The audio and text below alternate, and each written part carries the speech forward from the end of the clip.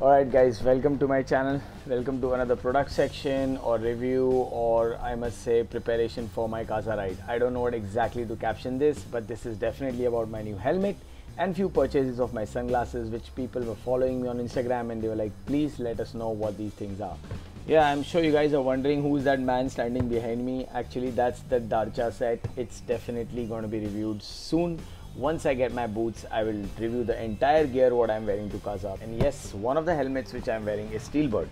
Now you guys must be wondering that I already have so many helmets. Why am I wearing Steelbird and what's the story behind this? Well, I'm happy to purchase a lot of products, but thanks to Steelbird for providing this helmet, and I'll talk about it now.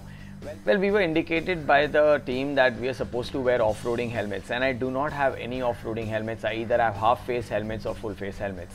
Now the thing is that why we are supposed to wear off-roading helmets and why not the helmets which we have. The problem is fogging. Yes, and yes, there are a lot of anti-fog solutions such as sprays, coating, films on it and everything, but apparently it has failed. Alright, I have heard from a lot of riders it has completely failed because there's nothing which can solve a solution by actually air passing inside your helmet. So the theory was simple, that we should wear off-roading helmets with ski goggles, alright, not even the visor, because even the visor would fog up. I was wondering, and then Steelbird provided me this brand new helmet, and trust me, this design really caught my eye and I was like, wow. First thing when I got this box, I did the unboxing on Instagram to check with all my subscribers who are on Instagram to, let me know how this is, how cool this is. I wanted the off-roading helmet to be a little funky this time. Usually I always go with blacks and whites and grays. The reason is when you're in the snow and if you're riding a bike and you're completely covered in black outfit. As you can see, my Darcha pants are black, my jacket's black, my boots will be black. So the helmet should stand out and it's noticeable so that other riders can spot me very easily. If I've fallen down, they can say, hey, that's Raj, he's fallen down, or anything as such. And that's why I have unboxed this on Instagram, but I'm showing it to you guys, and it's kind of an unboxing review and everything, whatever you call it. But this is very casual with you guys. It's like basically I'm chilling with you all, having coffee and discussing what's going on. Well, this is the helmet, alright, by Steelbird. Comes with this nice little bag inside, and boom, check it out.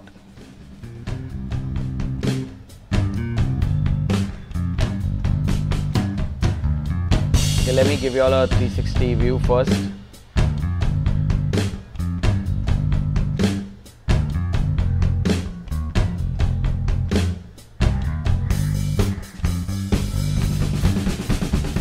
Yeah, so this is an off-roading helmet. It's damn light, alright. All the technical specifications will be on the website, so you can check it out. Yes, it is called the RSB Racing Steelbird, which RSB stands for, this is their new series.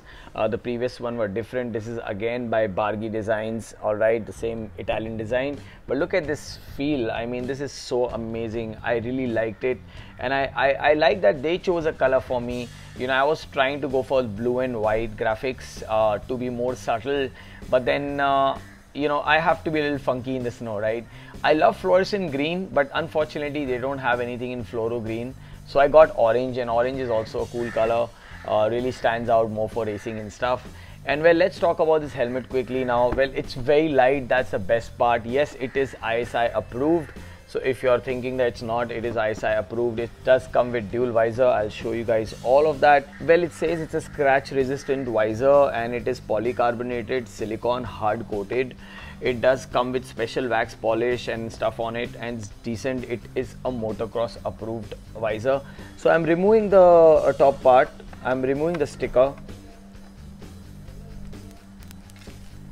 Alright, here we go. Look at it. Cool, right? Well, this is how the helmet looks. Feels really nice. The fiber quality is good. A lot of people try to squeeze it from here, so this is the strength I'm using, and you can see that. But remember, off-roading helmets are always conical here. They always go like that, and this is the strength of it. I have heard that this has been tested, wind tunnel tested, hammer tested, thrown from floors and stuff like that, and I think it's hardcore. The fiber does look a little stronger than the previous one, which is nice. It does come with this shield for sun protection. Feel the sun is still penetrating through. You can do this. The reason this is because this whole thing is adjustable in 2 levels. Let me show it to you all. So it goes down and it goes up. So if you feel that you need a little more shade, you can put it down, sling it out, and there you go. You just have to unscrew this and this whole thing comes off. I'll tell you why I have to remove it. I'll show you all that. Also, it does have the pin visor setting here, I can see. So it does have a pin visor setting, and fortunately I do have a product which is the anti-fog film which I can coat over it. So that would be very beneficial. However, that all has failed when it comes to -10, -15 or -20 degrees. And that's the reason we've been advised to wear ski goggles. Now that's another story which we'll get into. First we'll finish with the helmet. Does come with a chin air vent here near the chin area. Very easy to operate. Does come with a dual visor. Yes, so if you want to see the dual visor. So again, all the details are, this is also a scratch resistant visor which is inside. It does say that it is a high definition photo lining, minimum light effect, transmission. Oh, it's 80% transmission for sun, which is decent enough, so it's dark enough. So I'm peeling this off now. Damn, look at this, how crisp it looks now. Alright, so this visor has a switch here which is simple to operate. Yep, it goes down and it's locked. Put it up, it's gone up. Simple. Let's talk about the cushioning. Yes, the cushioning is removable, washable, changeable, and decent and soft. Remember, off-roading helmets will be a little loose, but this is however a little more loose to me, but I don't have to worry because I'll be wearing woolen buff. If you've seen my previous video from Decathlon, I did buy the woolen buff which I'll be wearing inside, and that will make it more thicker. And below the buff, I'll still wear a knit cap on my head because it's going to be extremely cold, and that's the reason this will be very good fit during the ride, and that's why this I feel will do justice for my ride, and I hope it does well. Well, this is how the whole helmet is. I like this lip part which comes in off-roading. That's an extra protection. The grids here, like the racing lines which you see, are really cool, but the biggest advantage of that is that when I wear my ski goggles, they don't slip down because of these ridges, and that's why they are designed like that. So you can wear ski goggles on it, and I'll show you that also. It does come with 2 vents here for airflow. It does have a vent on top. This is adjustable and removable. What else comes in the box is also these extra things. All right, so if you lose this by mistake, they have given 2 extra ones even for the top part, so that it's beneficial that if you lose it, you can have it. Very easy to slip on. The best part about this helmet is that when I wear it on, okay, and I can have my visor also on if I feel like. The best thing about this helmet is what I liked is it's very easy to unclasp. Check this out. So it's a very easy quick release, you know, especially when we'll be loaded with those thick gloves and everything. If I want to remove the helmet, I just have to do this, and it's very simple. So I like this system, and it's nice and sturdy. Well, see, the fit is perfect. You can still see a little bit of my mustache, my nose, and a little bit of forehead.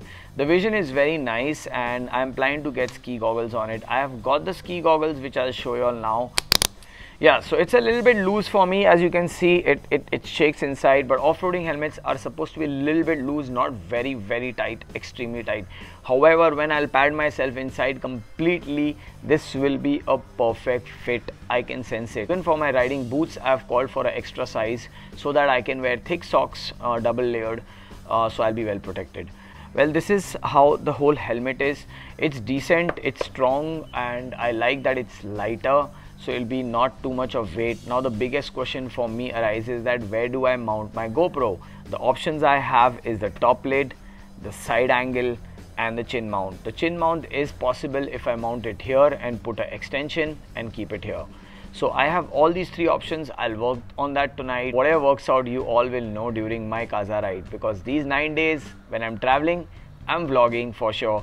But I just hope my camera works and it doesn't freeze off. So now let me show you how it looks after wearing it.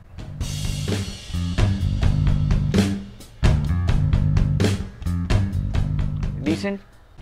Light. I was wearing this even yesterday night, even day before, to check how I feel. It is very light. Lot of wind goes inside.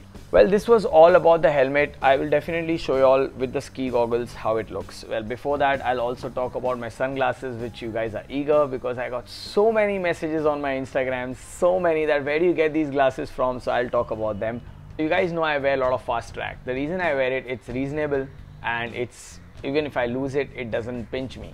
So I really found these ones really cool. I'll wear them and I'll show it to y'all. Well, they fit really nice. I had to make sure that I have one riding glasses which there is no air penetration, snow or wind going near my eye area. So it really fits well. If you can see, it is really nice. I like the design. By the way, this is not sponsored. It is for $12.50, which I bought from a fast track store in Shopper Stop. You guys can go grab yours too. They do have gray, black, which you've already seen in my past videos. This is more of blue colored ones, which is really nice for the hard sun we'll have in snow. I did crib about my glasses when I did the IBW ride. I lost them in the sea. I got the same Polaroid, 100% Polaroid fast track glasses. This is for $17.50, and I got these also for my general use, for my daily wear.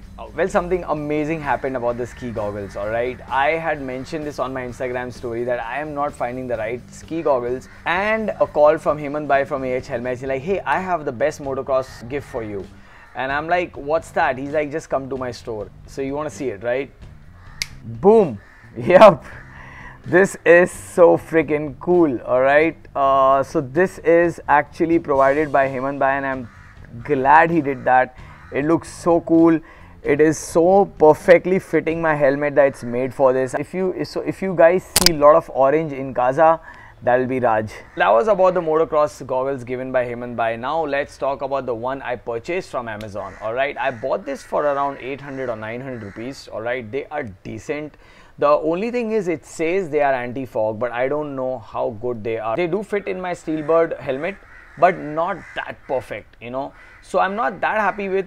I had an option to return this back because it doesn't fill my purpose, but I thought, you know, I love the color. I love the whole shade and everything about it. It's so retro and old school.